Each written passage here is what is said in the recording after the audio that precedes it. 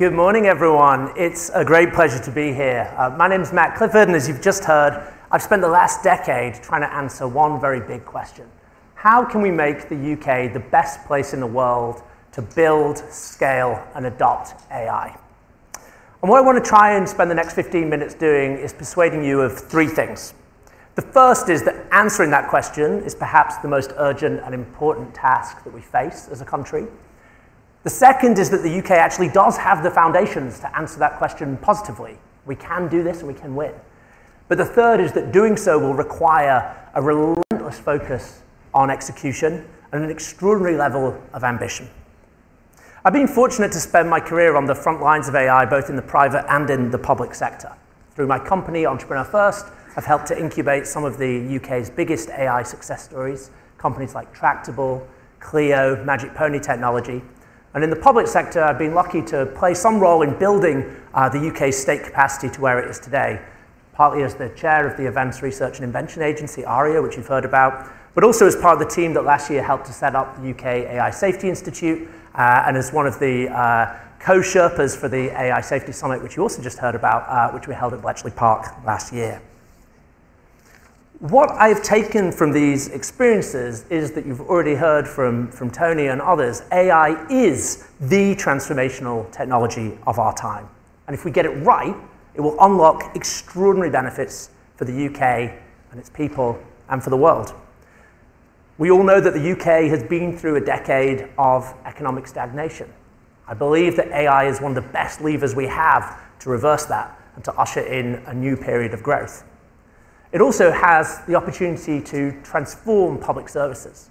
Imagine a world where your elderly relative's AI NHS assistant pre-identifies that the risk of her falling and suffering a debilitating injury has increased. And behind the scenes, that AI assistant coordinates with other NHS AI assistants at the GP, at the hospital, in social care, to pre-plan your relative's care and intervene early. Imagine a world where a startup owner is able to pre-apply for R&D tax credits using information that the AI assistant already has. In fact, the AI assistant is able to identify the full range of financing options available. Also, and I think this is an underrated one, AI has the opportunity to massively amplify the UK's place in the world. The next decade is going to see unprecedented adoption of AI all across the world. And the question that needs to be answered is, what flavor of AI and whose values will that embody? That is up for grabs, and the UK is one of a handful of countries well placed to be the answer, to be one of the world's AI superpowers.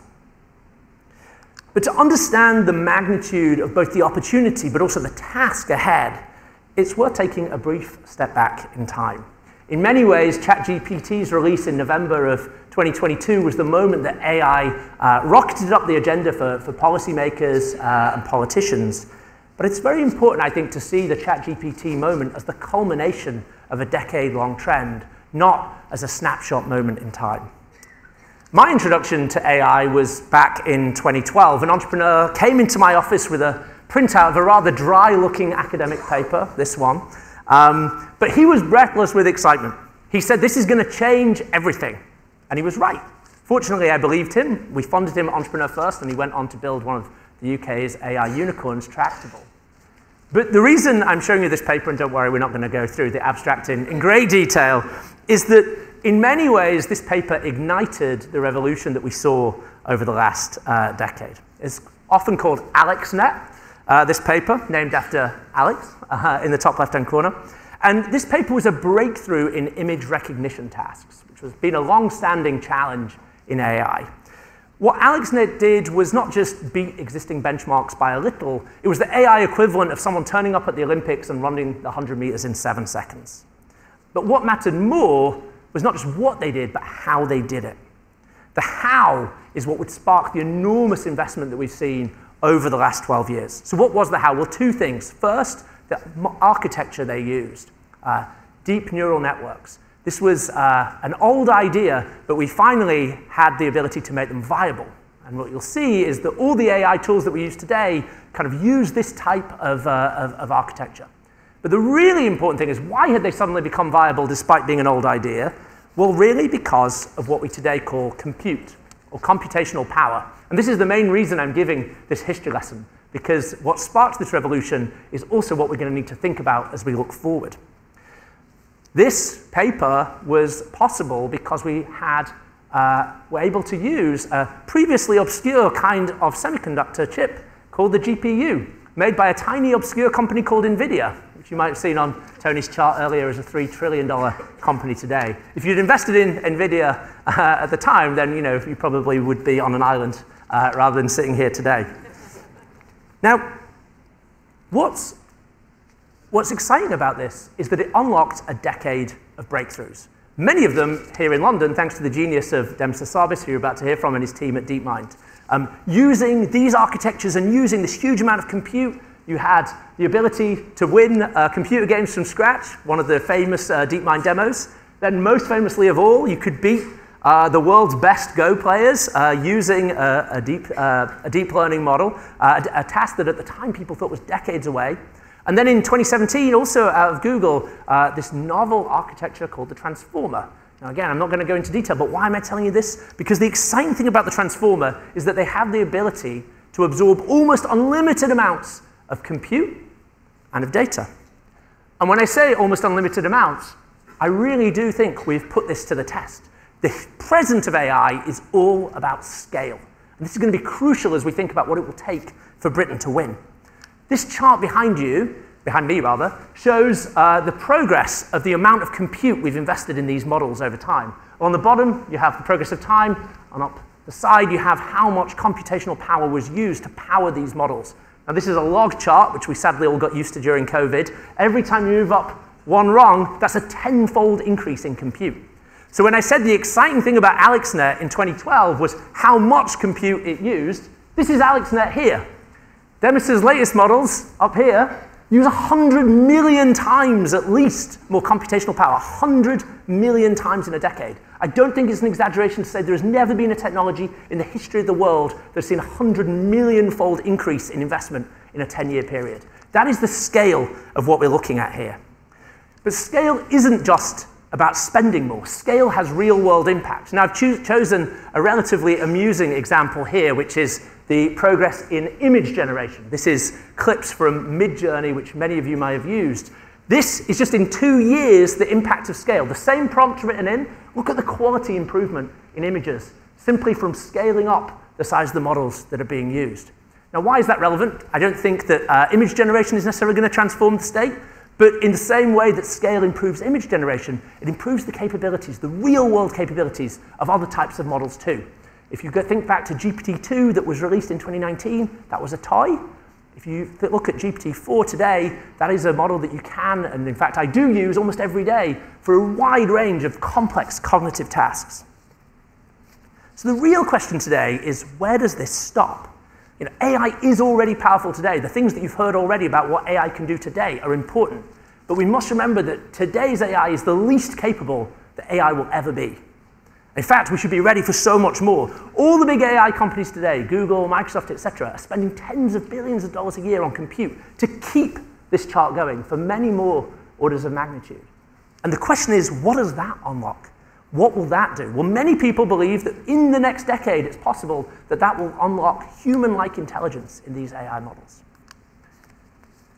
Are we taking this seriously? Lots of people will tell you at this point that, AI is a bubble. It's all going to come crashing down. It's not ready for prime time. And you know what? They might be right. Anyone who has too much certainty about the future of AI, I think, is kidding themselves and probably kidding you.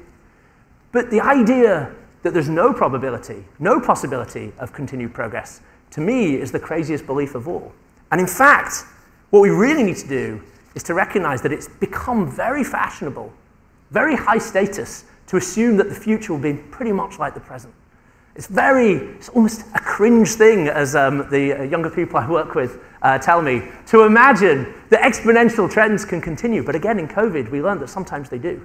And ignoring exponential trends can be one of the most damaging and dangerous things you can do as a policymaker. I have to say, it's been very hard to convince politicians that sometimes these lines continue.